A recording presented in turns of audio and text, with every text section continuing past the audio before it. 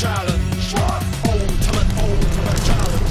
name's Liam Etebar, fighting out of Eastbourne, East Sussex, training at Sparta MMA. My name's Colin, training at Centex and Team Dynamite. Been training after this fight, so Colin, hope you're ready, mate.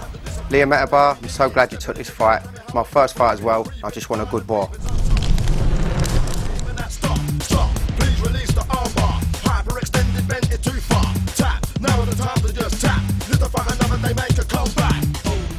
Ladies and gentlemen, this bout is in the Ultimate Challenge welterweight division. Now please welcome your first fighter to the ring, Liam Etebar. Our first fighter to enter the cage is Liam Etebar, 20 years of age, full of the confidence of youth, Rob, making his debut. In fact, both these men making their debut, and what a stage to make it on. Yeah, definitely, without a doubt. You can see the smile on his face as he's making his way to the cage. He knows this is a big, big platform, and he has a job to do on one of the biggest stages in European mixed martial arts. And Pierre, 20 years of age, you've got almost that fearlessness of youth, haven't you? I'm trying to remember it now. Yeah, these guys have, you know, youth on their side, and, you know, they're training. This is what they want to do. They're full of it, if you know what I mean. And they're going to go in there, and it's going to show. And I think that that's better for the fans, because you're going to see that come out in the fighters. And Robbie, what are the common problems for a debutant when you're making your debut? What are the things you've got to watch for? I think it's the anxieties and the nervousness and the fear. You know, most of these guys will feel some form of fear when they're backstage, and it's how they carry that fear into the cage. You either turn it into focus and aggression, or you take it the wrong way and it shows in the nerves and the jitteriness, and your technique then starts to fail you because your mind's not completely on your fight. That's very true. Some fights have actually been lost in the dressing room, if you know what I mean. Yeah, of course. That's right. Sometimes these guys can expend far too much energy as well.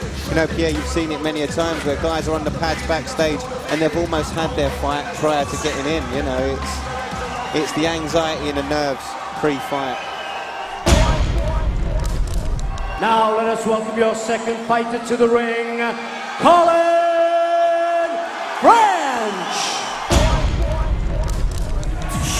Big support for him here as he makes his way down. Now Pierre, as he makes his way down here, let's not forget he's making his debut as well. How much, it's great to have fans, but when you're making that debut, how much pressure is on you? With any athlete, you want to be the best, whether it's your first fight or your 30th. So it's just an extreme amount of pressure. I can guarantee you, each one of these guys leading up to the fight has had a sleepless night or two. But also, as you heard there, he's got huge fan support. Will that play on his mind? Because it can work for you, but it can also work against you with the weight of expectation, surely. Sometimes you let that get into your head too much, and you try too much too soon, and you can blow in the first round. You want to do amazing things to show your fans that, hey, I deserve your adoration. And yeah, you can blow in the first round. I've seen that happen on a couple occasions. So a fascinating fighting prospect here. Liam Etebar, 20 years of age, Colin French, 27, both men making their debut. Colin French in particular, huge support as he came to the cage. And Rob, although it's French's debut, a very good camp he's in. Yeah, definitely. You know, he's got some good sparring partners in his corner. Be interesting to see how this goes.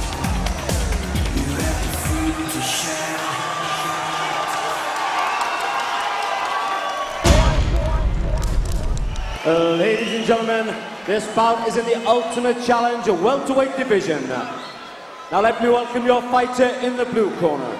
He weighed in at 77 kilograms. He has a professional mixed martial arts record of 1 win with no losses. Fighting out of Spartan Mixed Martial Arts, please welcome Liam Etebar.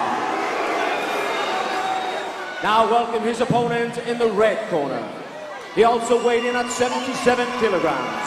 He is making his professional debut and fighting out of Centex and Team Dynamite. Please welcome Colin French. Very relaxed. Protect yourselves at all times. I think one thing that can be said is no matter who your team is, it always helps. But at the end of the day, this is not a team sport. You go in there and you're the one that's got to do the business, as you guys say. Yes, it's a lonely sport. But as Robbie said, these two men look very focused as Grant gets them ready. Okay, here we go. You ready? You ready? Let's fight. And away they go. And they touch gloves.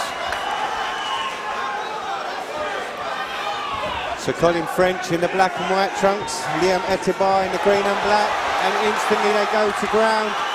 And Pierre, it was all from that kick attempt that French caught. Yeah, the kick came a little bit slow, a little bit weak. He was able to grab it, and the takedown was set up nicely because he caught the leg, straight punch, and then took him down. So yeah, very good takedown. Etebar forcing the takedown again and wins it. It was a good recovery from Etebar, really, wasn't it, Rob? It was a very good recovery, and right now he's trying to find a position on the ground. But French, very, very active, looks for the armbar, doesn't quite get it. And Pierre, a frantic start, right from that takedown. Oh yeah, without a doubt. And this is what you come to expect here at Ultimate Challenge. This is one of the premier organizations in the world. French unable to capitalise with his legs, looking for the armbar or the triangle choke. And that's because from that initial takedown, Rob, Etebar has stayed very calm, very confident. That's right, looks very relaxed now with French inside his guard. Etebar does a good job, turned beautifully on his legs. Over right here. Big slam, but the arm looks as though it's locked in tight. Another big slam, but Etebar keeps hold of that arm, needs to straighten out his legs. Falls French straight. French needs to stack him because the more he's getting pushed out, it looks like that is tight. Oh my gosh. French got his elbow free, beautiful work. That was a real let-off here for French. You thought that was in, didn't you? I thought that was game over. But again, like you said, he has all these people here that want to see him win. And maybe, you know, his arm is going to hurt for a couple days, but he would not let, you know, the guys here supporting him down. Etebar looking for possibly a knee bar anchor as he turns to roll inwards, but takes a lot of punishment from the left hand of French. It's been real backwards and forwards here, guys, hasn't it? I mean, neither man has really dominated. It's been fascinating. Etebar still trying to work for that leg submission, but taking huge, big shots, unanswered right now. French finding a home for his right hand, and it seems to be on Etebar's face, and it's over. Colin French pleases the crowd he brought with him as he seals victory over Liam Etebar. He's upset, but Pierre, he is so wobbly at the same time. They took effect. But Etebar looked like he knew what he was doing. He did switch, and look at this, prime example. Legs in tight, knees close together, had the armbar sunk in deep. And I'm telling you right now, any other guy would have tapped out to that. And that's just, I mean, that's amazing. And then when the finish came, Rob, it was brutal. It was, you can see the venom in those shots, the hands coming up high. There's a lot of power in that shot as it comes down.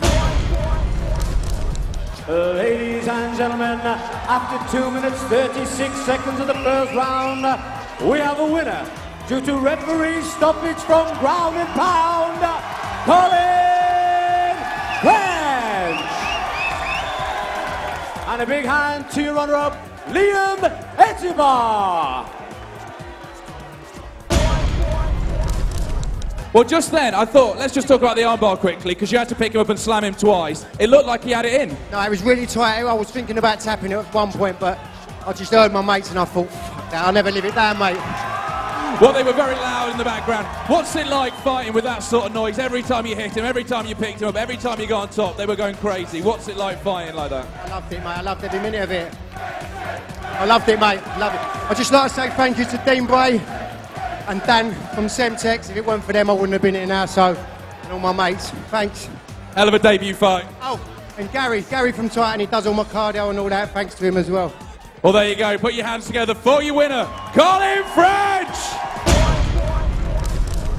Now, Colin, that was your debut. Tell me, is that your last fight or do you want to fight again? Straight away, mate, I want to fight again. I want to keep going. Do you want to see him in October?